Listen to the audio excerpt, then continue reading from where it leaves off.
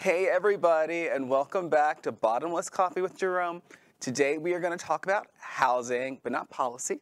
Specifically, we're going to talk about how to buy some housing. Buying a home is one of the best things that you can do for your financial well-being, but it's not as easy to do now as it used to be. So we are going to have a conversation with loan officer Torben Berndt about everything we need to know and everything that we need to do in order to buy a home. Welcome, Torben. How's it going? Thank you so much. I'm happy to be here. Yay! It's going well. Yeah. Good. I'm also really happy that we're able to have this conversation. As we mentioned in the green room, the show is sponsored by the Department of Health, and so everything needs to have some kind of relation to COVID-19. And as we can all recall, housing prices really spiked during the COVID-19 pandemic because people were moving away from the cities into rural areas. And that kind of exacerbated this problem of housing affordability. And so when I was traveling and talking with my friends, they were like, I'm never gonna own a home. I'm never gonna like have access to this thing. And I'm like, well, how are you gonna retire? How are you gonna make money? So that's the context. Absolutely. So, I mean, what I'm kind of hearing from this is like the hopelessness of like, I'm never gonna own a home. Yes. And I feel like that's a very, like, I'm a millennial. I think you're a millennial. Elder geriatric millennial. Okay. That's what we call me. All right. Well, you're still there. But, no, I think we tend to have, because we've grown up in a time where we've seen a lot of wild stuff, like the COVID-19 pandemic, and we know that like the wage gap has only risen since the 80s. We've been talking about that for years, right? Mm-hmm. So I feel like we tend to have that kind of hopeless attitude about buying a home. And like, I'm not here to lie to you. Like, yes, it's hard to buy a home, and it hasn't gotten easier over time necessarily. Yes, there's always more and more programs. But I'm just here because I want people to know that it is possible. And, you know, there's a lot of people who I think maybe are in a position where they could buy a home now and maybe just don't even know it because they sort of have that millennial attitude. Yeah. On the other hand, I think, you know, it is hard to buy a home, but if you start to line up your steps early and make plans and align everything to get to that goal, get the right people in your corner, like, it can be realistic for a lot of people. Okay, well, we're going to unpack everything about that. Absolutely. We got plenty of time. Yeah. So you are in this industry, and you're a piece of the puzzle that you need to put together in order to buy a home. And you're a loan officer. Mm-hmm. Well, what does that mean? Yeah, for sure. So I am licensed by the state of Minnesota the technical term is originate home loans for people. Okay. So I can only originate in Minnesota. Some loan officers can work in more states. My plan actually for now is to only be licensed in Minnesota, just because you know, I think it's good to have a specialty, and I think if I know the products in this state like the back of my hand, there's an advantage there. You know, I don't want to spread myself too thin. Yeah. But I partner up with your realtor and work on the financing side. So while your realtor is the one who's out shopping with you and structuring your offer to offer on a home, I'm the one who's helping you secure the loan or the financing to get into the house. So when you're buying a home, it's really those two parties that are like the professionals you're working with. It's your mortgage loan officer and your realtor. There's also a third party, your title company. Oh, sure. Yeah, but I would say like normally people just work with their like realtors or loan officers' recommendation for title. So it's not quite as important to like shop, in my opinion. Okay, fair enough. Mm-hmm. And you are part of a brokerage? Mm-hmm. What does that mean? Absolutely. So I'm with First Equity Mortgage. There's actually only 6 of us loan officers, 8 employees, 8 people total, 2 administrative people. So we're pretty small, but what being a broker means is that you know, versus when you work with a bank or credit union, you're sort of held to like the rates, the interest rates, and the products, like the home loan programs that they offer in-house, if that makes sense. Okay. As a broker, I play sort of like a middle role where I'm able to shop out your loan from many different lenders. Oh. So of course I'm biased as a broker, right? But like I can confidently say that like there's a lot of situations where I have more options or programs or can get a loan done that some traditional mortgage lenders cannot. Okay, well, let me ask you a question. Since you're in an organization with multiple loan officers. Yes. So am I supposed to just call you directly, or do I call the brokerage and then someone routes me to like the right person for my circumstances? Ooh, good question. I would say either works, right? Like if you reached out to First Equity as a company, you can reach out to any of us individually based on fit. I also think that there's something to be said for like a personal referral. So if someone gives you my name or someone else's name, it's hopefully if you trust them, like it's because they've worked with them in the past, they know they're good for the loan. Yeah, so of course people are welcome to email me directly or go to my company's website and reach out. So trust, I think, is a big part of the relationship because the process that you are very much involved in is, you know, I don't want, the first time I bought a house, I was like, you asking me a lot of questions. You want to know all about my finances. You want like 2 years of tax returns and stuff. And, you know, I'm more responsible now than I was then, but I was like, I don't know where my tax returns are. I got my check and that's in the bank. Boy, you want all the documents and stuff. And so how do you kind of go about establishing trust with people who are calling in, you know, like what's your vibe? You've obviously got a good one, so. Appreciate that. Yeah, for sure. First, I wanted to speak to this, to pull back from one of your other questions, which is I think the personal aspect of it and the financial aspect of it is really personal. So like the whole millennial mindset of like thinking that it's never gonna happen, I feel like that sort of plays into it too, you know? I have to go and talk to someone about my income and my credit card debt. Like so many of us have shame, you know, associated with stuff like that. Legit. So absolutely it can be, you know, a big leap to talk to a professional in that way. I would say like for myself, my style is very approachable. And so I am very much going to have a conversation. I literally call it like an initial conversation with someone. It's just a conversation. There's no expectation to fill out an application for pre-approval or anything like that.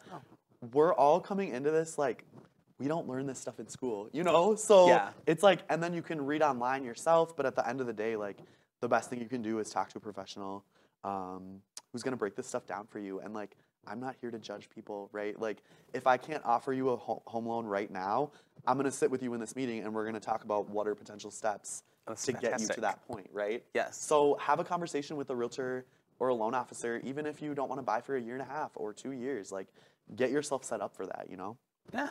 How did you like get into this world? Yeah, definitely. No, I think that's really important to talk about because I feel like as like a queer young person, a lot of the times, or just a young person in general, right? Like moving into some sort of career, I think it's tough to identify how people that you look up to got to where they are, sort of. So I think I really appreciate that question. So for me, I went to college at the U of M. I think, you guys, for me, what I've realized in the last couple of years is like mentorship is the biggest thing. Yeah. So if you see someone that is doing what you're doing, that you like, see someone that's doing what you want to do where you see yourself in 5 years, sit down with that person or someone like them and literally like figure out how they got there. Because like my first job out of college was a personal connection, someone that I knew through college, got an interview, it was a good fit. I worked for a financial planner for 3 years. And through that process, I was pretty close with my boss where like I could be honest and tell her like, you know, I don't think that my future, I was her operations person. Okay. So I wasn't like a licensed financial planner, but I knew that that wasn't necessarily the route that I wanted to go. And I was honest with her about that. Yeah. She was super cool about it. So about 2 years into that job, I started doing informational interviews and I know you hear that, right? Like career coaches in high school are like, do informational interviews, but I did it. And I did it for a year. I probably did 10 total, so not a ton. Sure. But I chatted with a realtor, a loan officer. It was like different real estate positions. And then I also chatted with, I was an urban studies major in college. Okay. So I'm really interested in like the urban landscape and like city planning and like ethical development. So I sat down with like a couple of people who worked for the city of Minneapolis and just like really hashed out, like got a feel for what their journey was like, what their path was like. Yeah. I know it sounds like a lot, but it got me to where I am, you know? It sounds very similar to what I do. Really? Yeah. For sure. Yeah, so literally like the owner of my company at First Equity right now, I met him through a networking connection through my old job. Okay. And it was like at the end of the refinance boom where he could afford to hire someone. And it was luck, a little bit of luck, definitely like definitely work, right? Yeah. Is that that's my 2 cents, I would say. Is there a strong like queer presence in this industry, or do you see yourself represented in the industry? Absolutely. So that's been I'm 3 years licensed now. I've originated, I believe, 65 loans. Okay. So it's been a journey of figuring that out, and I'm really lucky that I get to work with a handful of incredible LGBT realtors, and probably, I don't know, maybe half my clients are LGBT too. But I think it comes back to the trust and the approachability of the industry. You know, if you have someone that's in the LGBT community that's helping you, they get sort of those nuances, I feel like, that come with our identities. I can see that. And it's interesting because you've got to be personable, but it's very structured, like the process of like going through the loan process. Like we can be friends, we can sip coffee, we can do these things, but like we're not gonna get through this process unless we have like this, that, and also the other. Yeah. You know, and so how are you like balancing your friendly relationship versus the professional requirements? And then I apologize for always asking you like 6 questions at one time. No, it's good. But then like you might have to deliver some bad news to people who think they also have their things together. Sure. And you've got this friendly relationship, and Yep. so. Yeah. So like for example, if I have an initial conversation with someone, and by the end of the meeting we sort of establish, well, you know, I can't get a loan done for you right now, but here's what you can do. Yeah. I mean, at the end of the day, like, I'm a professional, so that's what the relationship is, but like I can help open doors by making it more approachable and like friendly. And then to speak to having to give people bad news. I mean, I try to put a positive spin on it because like, yeah, I'm a millennial. I can acknowledge that it's hard to buy a house, but at the same time, like, this is what I do. So I have the tools necessary to get you there if you're willing to work with me and make the step, you know, take the steps. And that's what's tricky about it is like, for example, credit takes time. Yep. So if I can't quite get a loan done because of where your credit is at, like it might be a few months, it might be a year, right? So it takes some diligence. Yeah. And I'm here to coach you along and be a cheerleader, you know? Given that rise in prices that we chatted about, are you finding yourself having to give more bad news lately, or were people just coming in more prepared, or maybe they're coming in partnered? You know, I feel like I can't specifically answer that. The one thing it makes me think of is there's a lot of potential sellers that own a house right now that are not moving because they have that low interest rate that they secured during the pandemic. Yeah. So one of our biggest issues in real estate right now is inventory, right? Which means like the amount of houses available. So I would say that is definitely a challenge in that for my shoppers that are out there right now, there's not a ton of houses to choose from. And you like first-time home buyers. Of course. Okay. No, I work with everyone. Like, of course, I work with people who, I literally just had a lady close. This is wild, but it was her 17th house. Oh my gosh. I know. Like I hope I don't move that many times. She has 17 homes? No. That's how many times she's bought and sold. Wow. Isn't that wild? I know, interesting. No, I love working with first-time home buyers, and I think it's a skill set of mine. But I will work with anyone, you know. Even, like, I work with some, like, small-time investors, meaning they maybe own a couple duplexes and the house they live in. So, yeah, everything from first-time home buyers to veterans, happy to work with. So one of the things about, and I just want to make sure that we, like, center the affordability piece. Yeah. One of the things about being a first-time home buyer is that there are more options available. And I don't know if this is still the case, because it's been a while since I was a first-time home buyer, but there was an FHA program that only required maybe 5% down. Is that still around? So FHA loans, the minimum down payment is actually 3.5%. Oh, even better. Yeah, yup. And I actually have a couple, I just picked up another one, 0% down FHA products. What? Yeah, so there's some 0% down loans out there. Down payment assistance is out there, you guys. One thing that I like to speak on, especially in my first conversation with first-time buyers, is down payment is, for a lot of us, like I'm a recent first-time home buyer, and down payment was the biggest hardship for me. And I think that a lot of us are in that situation. The tricky thing with down payment assistance is, my advice would be, like, not all down payment assistance products are the same. They're not all built the same. So make sure that you're really talking through with your loan officer, like, what each individual program means and what it means for your future. Because a lot of these programs will actually add a second lien or a second mortgage to your home. Sure. And which is fine, right? I have clients that use these products all the time. But the caveat with some of them is that you actually have to pay that second lien back someday. So my advice is, oh my gosh, please take advantage of down payment assistance. There's incredible programs out there. Just make sure that you're learning the differences between different types of programs, because there is risk associated sometimes.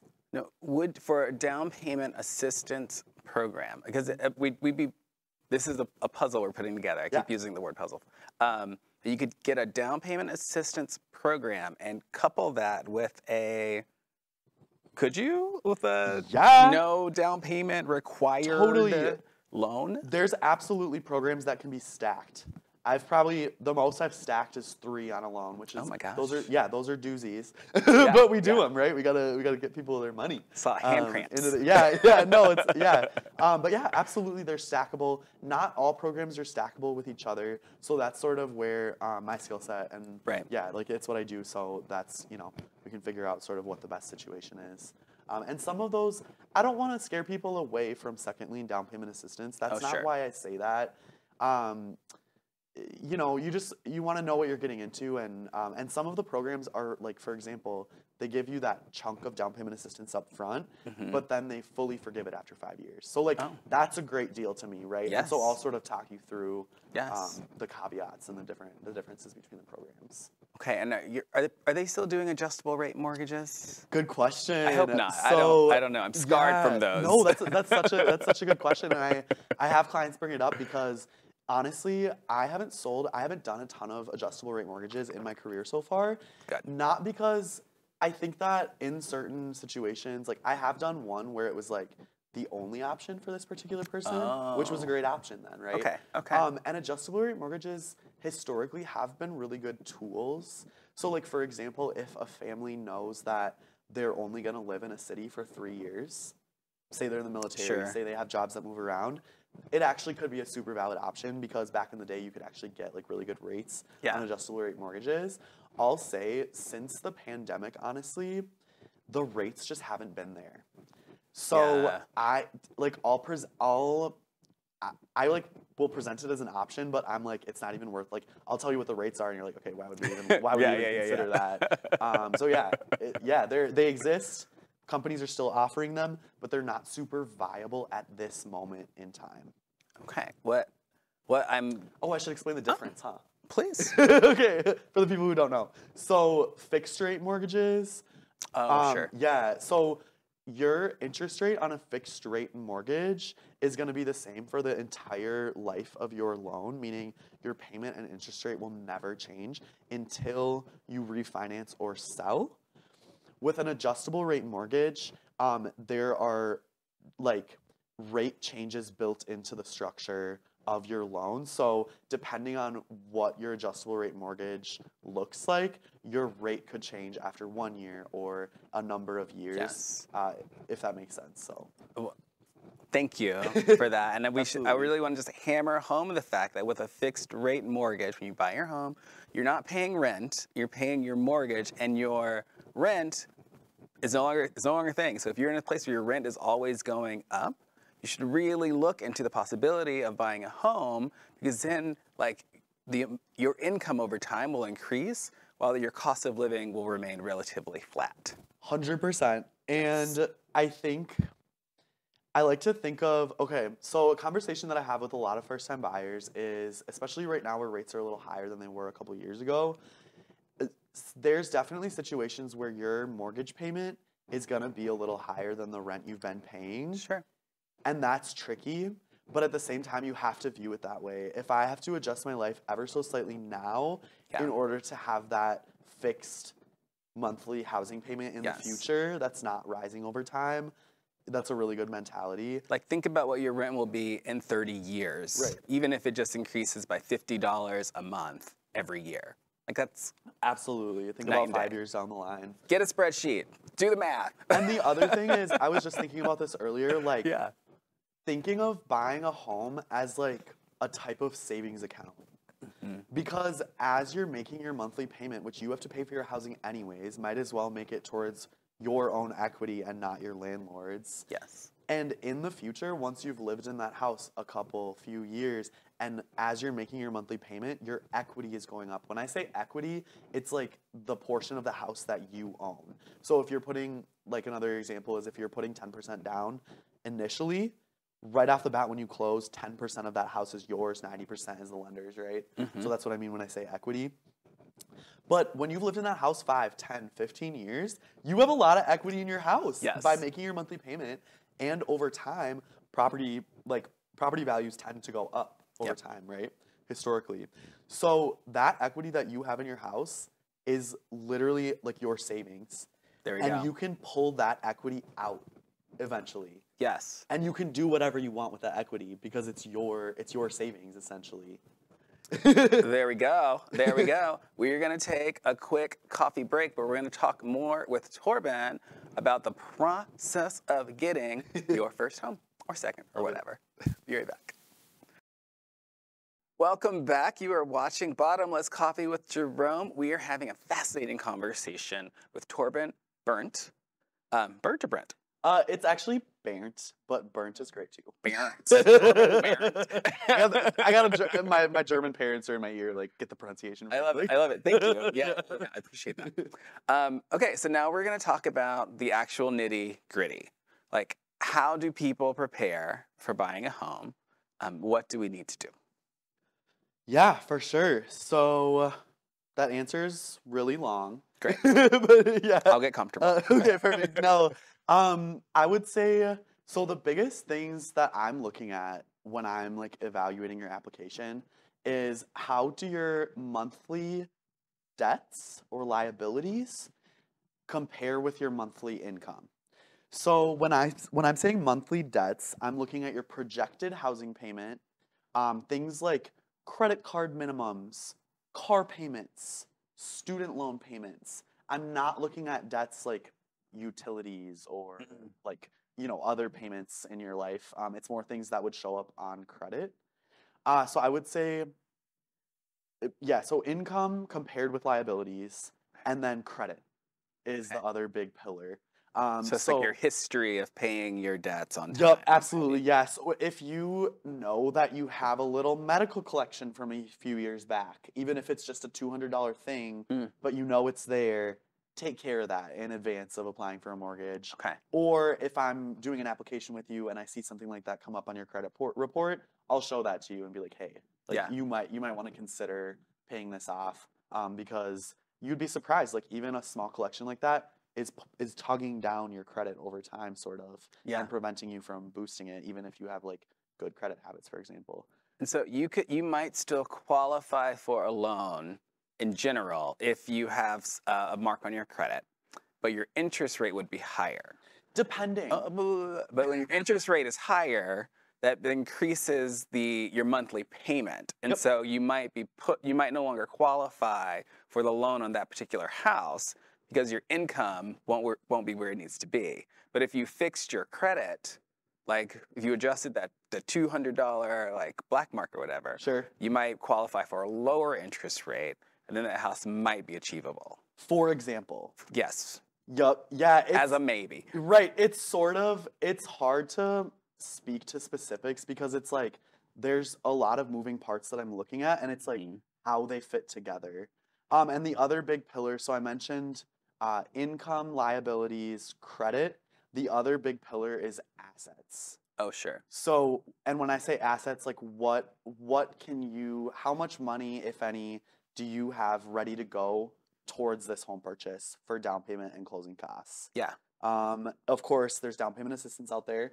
But I always tell people, like, if you can come to me with like a few grand, that I can do so much with that. I absolutely have products where you can do 0% down and maybe even get some closing costs covered, stuff like that. But if you can come up with a little something, like that'll help a lot. Yeah, it's like 5. Yeah, right.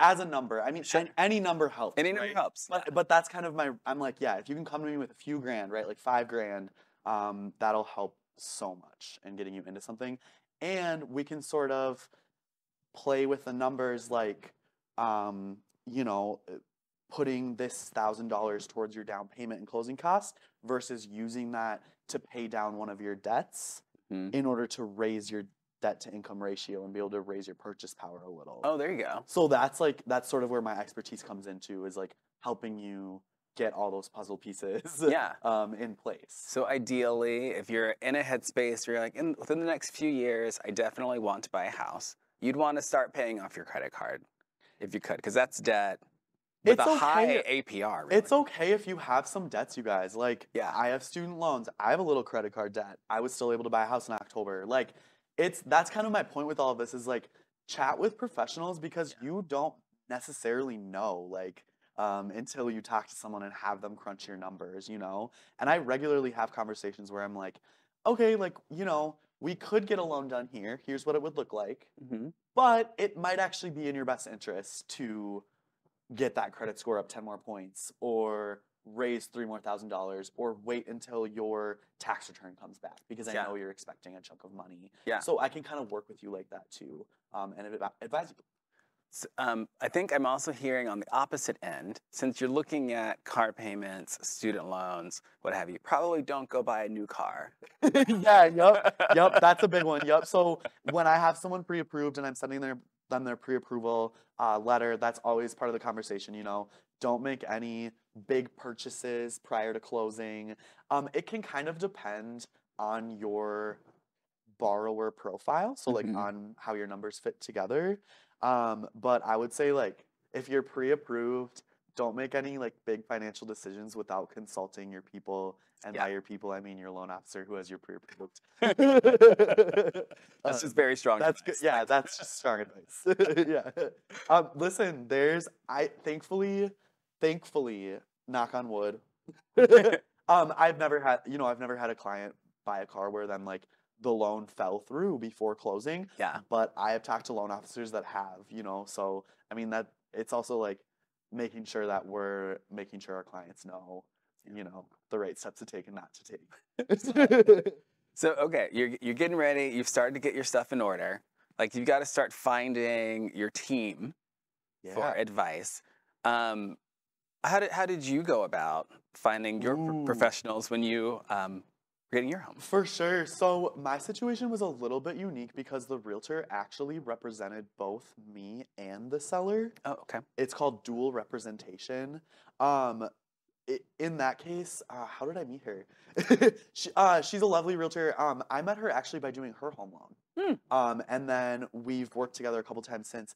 I guess my advice when it comes to like choosing your team, do it early and scope it out a little. Like, make sure that you're comfortable in a conversational sense too, like with your realtor, for example, because you're going to be spending a lot of time with this person shopping for homes, you know? So make sure that that you get along, you feel taken care of by them. You feel like their process is clear. What else? But I feel like you have to really, it's similar to working with a loan officer. I feel like my loan officer and my realtor exchange my information and like have a very clear, almost transparent relationship. Absolutely. So you should really trust your realtor to the same extent that you trust your loan officer. Oh my gosh, absolutely, right. And I think there's something to be said too with like, you know, getting personal referrals from people that, like, I always joke, like, everyone has a cousin that's a realtor. And I think it's true. Like, everyone has. But are they a good realtor? Yeah, well, right. It's like, I'm super happy to work with your cousin who's the realtor, but like, scope them out a little. Like, read a couple reviews, maybe talk to like another family member that's actually worked with them before. And the same goes for, just any professional referral. I feel like right? Yeah, It's just agreed. a good practice is make sure that when you're getting a referral from someone, they've actually worked with them before, they know their process. Yeah, find someone you respect. It's almost like mentorship. Find someone who's done it before, see if they've had a good experience, use their referrals if you're able to. Absolutely, and trust your instincts, Oh, for like sure. your feelings about people. Yeah. Yeah. Okay. Nitty-gritty time. Okay. Because Do it. I think a lot of people can't find like just straight up how do I apply for this loan? What does this like actual home buying process look like? So like you mentioned a pre-approval letter. Yeah. So let's pretend I'm a first time home Oh God, buyer. are we gonna role play? Yeah. Just a little bit. Hey, you didn't tell me. Underwriting. Okay, but I've watched the first part of this conversation. I've started paying down my credit card bills. I don't have any student loans. I've started preparing for a down payment. Sure. I feel like the first thing I would do is get a pre-approval letter. Is that correct? Yeah, absolutely. And just one note on what you just said too, like Yeah. that you absolutely can have student loans. Yeah. In your debts and still potentially be able to get a home. And actually, one note on student loan debt, the guidelines for various loan types have actually gotten more lenient in the past couple years too over time. So it's even if you have like, I know I have some friends that have like 100K in student debt, but say their income-based monthly payment is $100 a month. Yeah. I can actually use that $100 as your debt basically. So like, does that kind of make sense? So I don't want people to think that like an exorbitant amount of student loans is going to stop them from necessarily buying a home. For You're almost preparing like a budget for them. Like this is how much you bring in, this is how much goes out, this is how much you have available for. And we'll go through that. Yes. Absolutely. Do you use that for the pre-approval letter?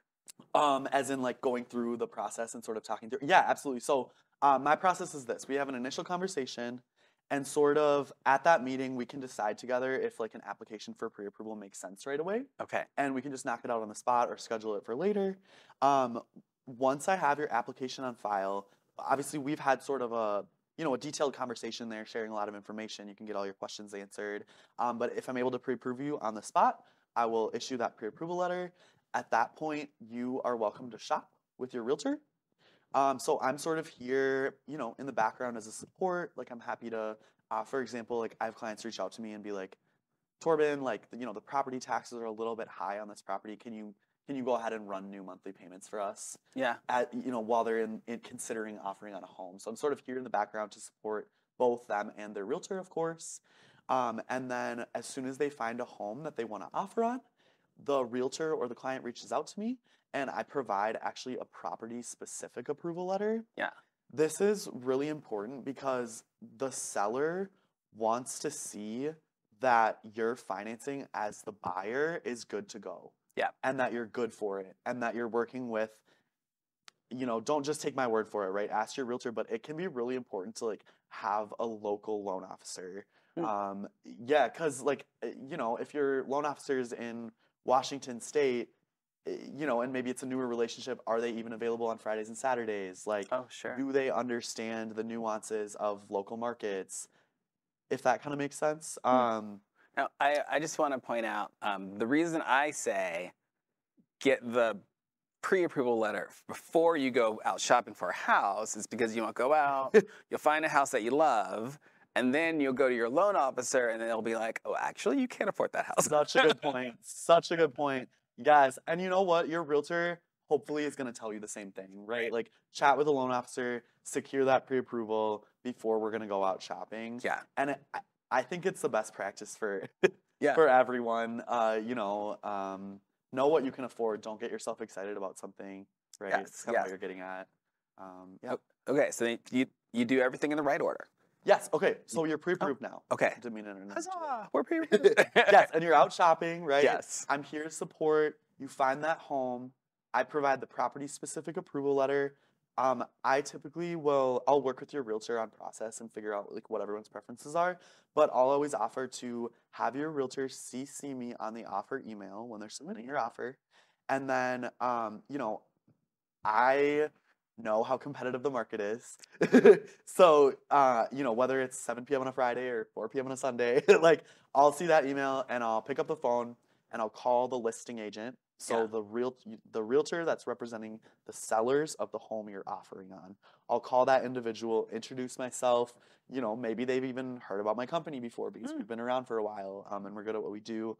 Just build some rapport. You know, of course, I'm not sharing any details about my clients. That's, you know, there's client confidentiality, but it's just to build some rapport and trust there.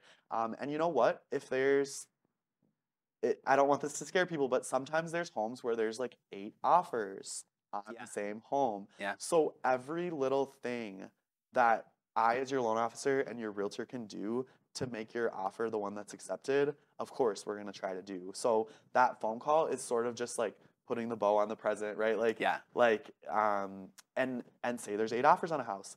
If only 2 loan officers representing their buyers called the listing agent to introduce ourselves, that right there is gonna, you know, that you can imagine the seller's agent might say to the seller, like, hey, like, you know, this client's loan officer, like, I know they're gonna be good for it. Agreed. That's a really great point I hadn't considered, because I've mostly been on the buying side rather than the selling side. But when you're selling your home, you're still making those monthly payments on your mortgage.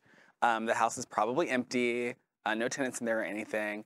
And so you want to know that the person buying is not wasting your time, because it takes 30, 60, or 90 days after you sign the purchase agreement to actually close on that loan and get the house. Absolutely. So that's like up to 3 months of me paying a mortgage on a house I may or may not be living in, or like may or may not be collecting rent on. For sure. And like my number one job one of my number one jobs is to produce a good pre-approval. Yeah. Right? And so, yeah, like the listing agent wants to know. And I'm going to be honest with you, like I'm 3 years into my career, so I'm like just kind of building a name for being good at what I do. But I have a couple coworkers, my mentors, who have been doing this for over a decade.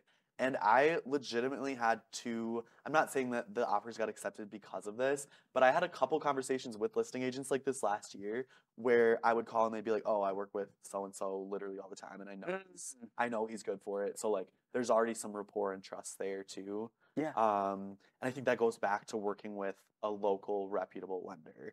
Okay, so the offer is accepted. Because I've done my work and I've got my financial affairs in order. Yeah, the process. Okay. We get a pre-approval letter. I get a realtor. We find a house that's in my price range. We execute a purchase agreement. And then it's either that 30, 60, or 90 days. Yes. And I actually don't know what's going on. Totally. Behind the scenes. Yeah, absolutely. During that time. So once you've offered on a house and gotten your offer accepted, that's when you know, the client and I will get back together and really dive into the loan process. So I'll collect the remainder of your documents. As a broker, one of the first things that I'm doing is I'm shopping out your loan. So sometimes I have clients where, like, you know, I already know what program we're going to use. We've talked about it, so I might already know what lender we're going with. But sometimes it's all about getting the most competitive rate, right? Yeah. So I'm going to shop out lenders, figure out what lender we're working with, and then I'll send out your loan disclosures. Usually the beginning of the loan process is more laborious and eventful for you as the buyer, and then a lot of it is just me giving you little updates here and there and doing my thing and getting your loan done, right? Yeah. So yeah, there's, you know, an underwriting process. Safe word. Safe word. No. And yeah, I work through what they're called conditions. So I work through the loan basically, and I'm giving you little updates here and there. So there might be, you know, a couple, like an inspection involved, things like an appraisal. An appraisal inspection, exactly. And yeah, typically I would say 30 days is like pretty run of the mill. Like when you go under contract and get the offer accepted all the way to closing. Okay. But I mean, that's been like since the pandemic, as it's been so competitive, the expectation for me as a loan officer has gotten shorter and shorter of how quickly I want to get a loan done. Interesting. So I might have a realtor being like, Torben, like, they might accept our offer if we can get it done in 14 days, and I'm like, wow, we can do it. like it's gonna be tight, but I've done it, and you know, it's doable. So then we get to closing. Yes. with your title agency or whomever, when I used to practice law down in Georgia, I was a closing attorney. Oh, awesome. So you had to be an attorney down there. And Got I it. was like, but I would just be at the very end. So I was like, I have all of this paperwork. Now I need to make sure. Like the title exam and everything, you were We closing attorney. exactly, Super cool. exactly. And so how was the closing process for you? Yeah. Yeah. Well, my closings are always celebrations. There you go. So, yeah, it's literally the best part. Like, you get to go and, you know, there's a little stack of papers. I attend every closing I possibly can. Oh, that's nice. Yeah, of course. The client's realtor is there too, you know, most of the time. And, yeah, you sign your papers and get to, you know, sometimes you get the keys right at the closing, and it's exciting. A lot of times people did what's called their final walkthrough right before. Yeah, it's a joy of a day. Oh, fantastic. Mhm. Okay, and that is the process, literally from start to finish. I have a couple side notes there, but they were good side yeah. notes. I'm going to say, if you've got other questions regarding this process, you should call Torben. No, I'm happy to help for real. Yeah, exactly. It's just a conversation. 100%. And this is the right kind of professional that you should be talking to when you really do have those questions and you're serious about moving forward and buying a home. Cool. Awesome. Okay, well, let's take a quick coffee break and we'll be right back. Welcome back. You're watching Bottomless Coffee with Jerome, and we are rounding out our conversation with Torben, and say your last name properly. Berndt. Berndt. As is our tradition, we want to close things out, letting you hold the mic for just a little bit.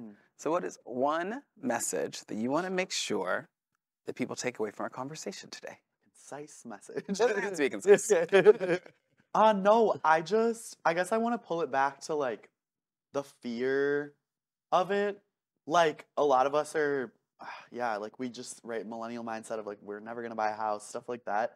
Have a conversation with some professionals. Yes. That can tell you that, you know, that can actually give you some real guidance. Yeah. You may be surprised what you find out. Yeah. Never is a really long time. It might just be like a year or two. Yeah, right. And like I think a lot of people will like do Google searching and or get overwhelmed by like all the media negativity surrounding home purchasing, but you never know until you talk to someone like what you actually might qualify for or how quickly you could get there.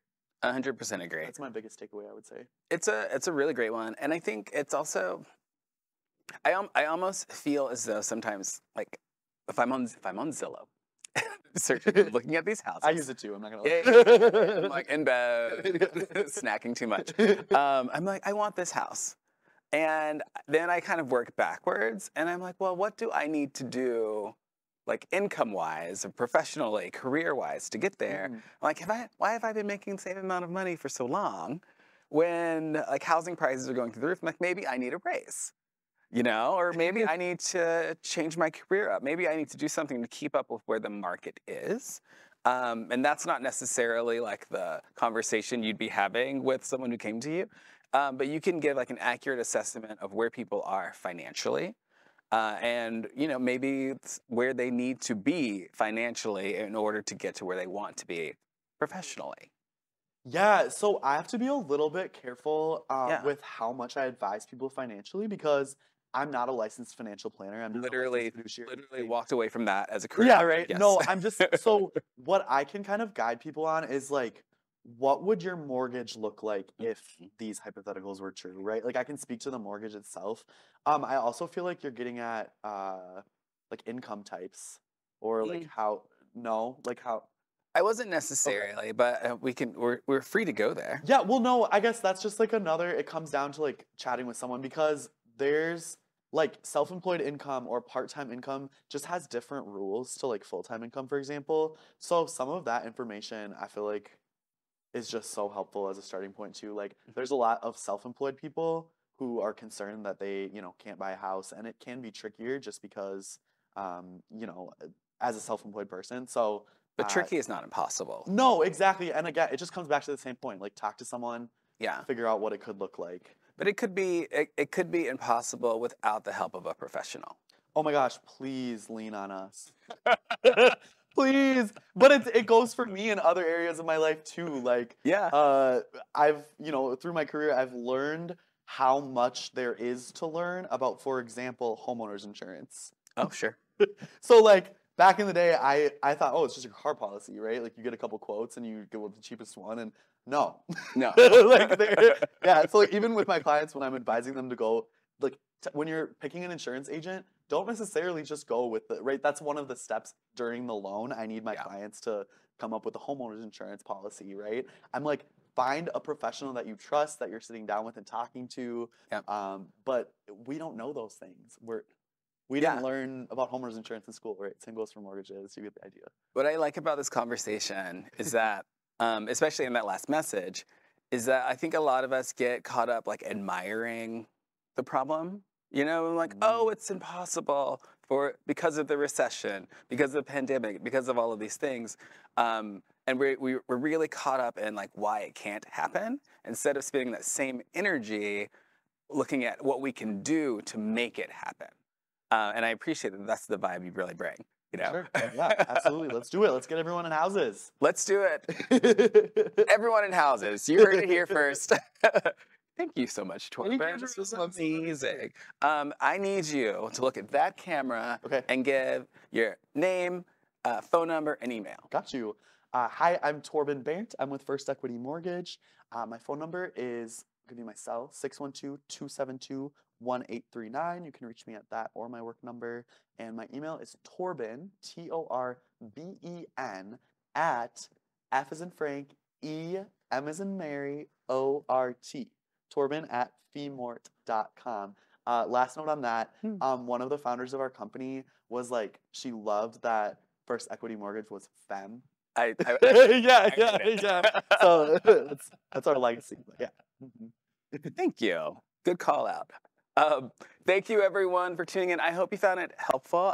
I certainly did. As always, you can stream all of our episodes at bottomlesscoffeeshow.com. See you next time. Bye. Huzzah! Hey! Crushed it.